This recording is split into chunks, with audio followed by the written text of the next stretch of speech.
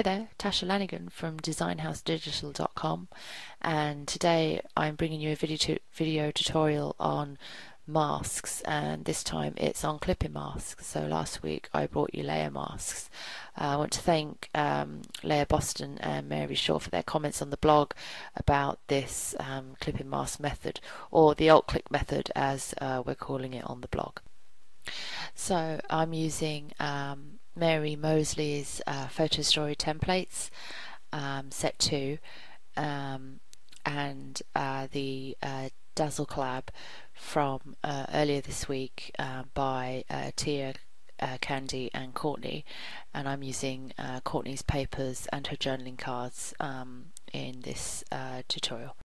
Now into Elements, and I already have Mary's photo story file open, and at the bottom in my bin I have the papers, journaling card and photos. So I'm just doing 3 things here, but obviously you'll go ahead and load in everything that you want to put in.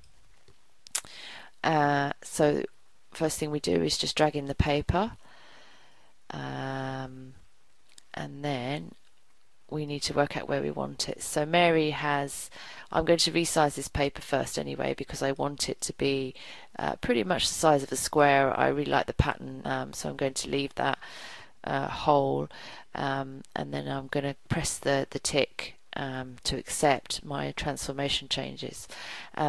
Mary, I should have said this at the start, Mary has these layers numbered 1, 2, 3, 4, 5, etc. So it's quite easy to follow and find the masks. So I want to put this piece of paper in square 6. So the first thing I need to do is drag my flower paper layer above the mask layer. And that's very important when you're using this method, is to make sure that the image that you want to use is above the mask that you want to use. And the next thing I do is then drag the image roughly where it's going to be.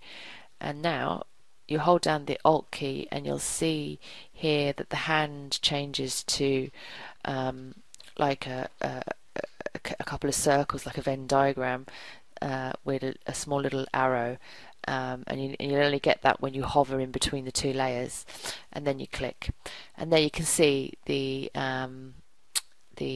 mask has clipped the paper.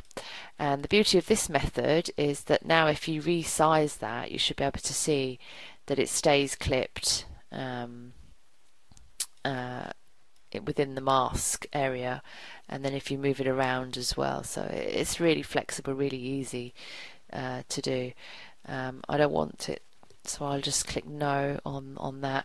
The other thing I learned this week is if you hold the Alt key down, it'll resize from its center point or its anchor point, which is here, and it tends to be in the center, and which is great because obviously that's in this particular template, where you might want it bigger or smaller around that center point. So it's a very neat little tip. So now what I'm going to do is bring in the journaling card, which I want over here, and I'm just going to resize that down, and then I want that in square. Make sure you press the tick before you can move on.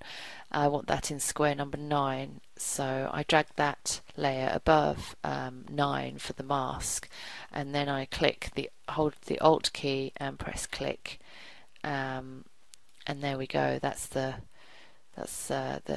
journaling card masks, and it's in the right place, so we'll leave that there. And then you drag in your photos.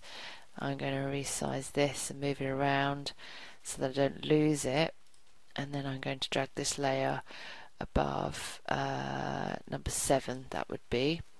Hold the Alt key down and click, and I'm resizing it a little bit more, and then accept any transformation changes, you have the green tick. So there you go. This is very quick to build your photo story layouts using the templates and the alt-click method in Elements.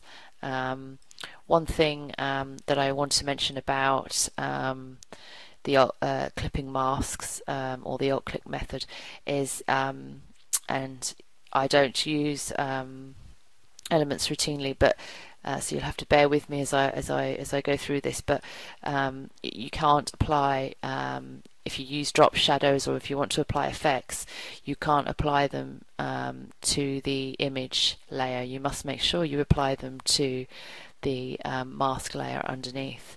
And I'll show you quickly now. So if you have the image layer selected, go to Effects and Drop Shadows, and I'm going to use this exaggerated mask so it's clearly visible.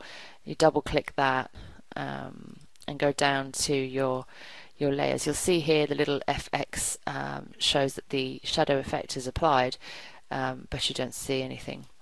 So I'm going to clear that layer style, go down to the mask below it, go back into the effects panel and double click, and there you go. You can see now that the shadowing has been applied.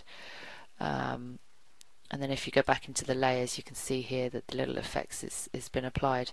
So that's if you want to do any shadowing or any effects at all. You must make sure you do it on the mask layer. Okay, so that's everything for clipping masks that I wanted to show you in Elements. Please add your comments to the blog, and thanks very much for watching.